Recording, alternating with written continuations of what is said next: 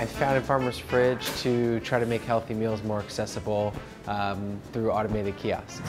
I was traveling a lot for work, and I realized that it was very difficult to build a big restaurant and serve lots of people, and it was kind of a slow growth process.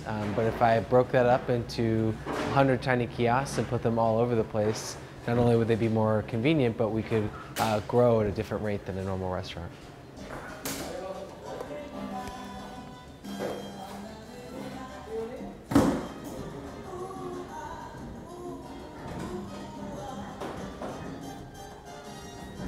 0% is like a match made in heaven for our business. Everything we do is grab and go.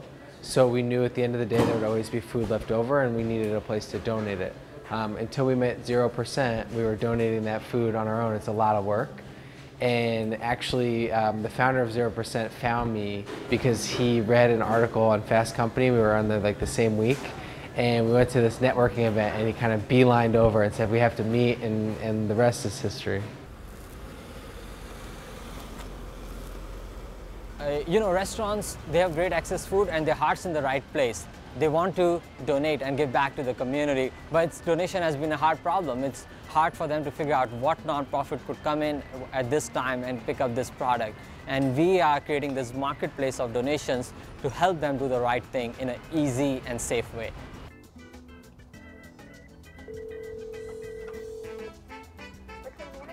Hi, just filling up the Farmer's Fridge vending machine.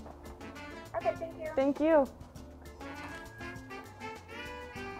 Monday through Friday, I fill the Farmer's Fridge vending machines. So we have 7 stops throughout the day. They're spread out throughout the city. Office buildings, art lofts like Lacuna, where we're at right now. And every single day, these are filled fresh. So 0% goes and removes the day-old items, salads, wraps, yogurt, chicken bites. We take out all the day-old ones and fill them with the ones that were made fresh this morning. And we allocate all of the day-old salads to people in need. So we work with Catholic Charities, Project Onward.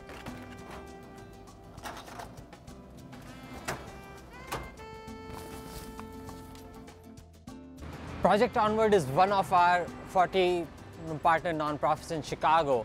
And we really look at creating value for our nonprofits and seeing how can we help them? How can we bring the food that they want by the time they need it? And Project Onward is one of that nonprofit that was very surprising, but has a very incredible mission of helping artists with disabilities as they want to produce art and be self-sustaining. I've been here, I think about 8 months. It's a really great place. I don't know what I'd do if I didn't have it. It's a nice, clean, safe place to work, and the people here are really nice, and salads are great. The Mediterranean is my favorite, and they have wraps too, and it's good to come in and have something to eat. You know, some days I don't have anything to eat. And it's also healthy too, because I got to watch what I eat.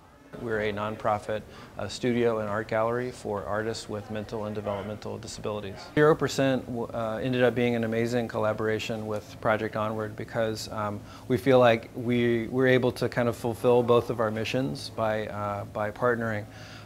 Because our mission is really to provide support for artists, and it is a cliche of the starving artist, but in the case of many of our participants who have disabilities, have a very limited income, sometimes have to choose between medication or services or food, or at least quality food. And also many of our artists live in food desert, have what I think we would call food insecurity. And so that's something that we've tried to address over the years, just trying to come up with ways to provide some kind of meal or nutrition for the artists while they're here, because they're spending a good part of their day with us. And I think anybody knows you can't work very well, whatever you're doing, if you don't have food in your stomach.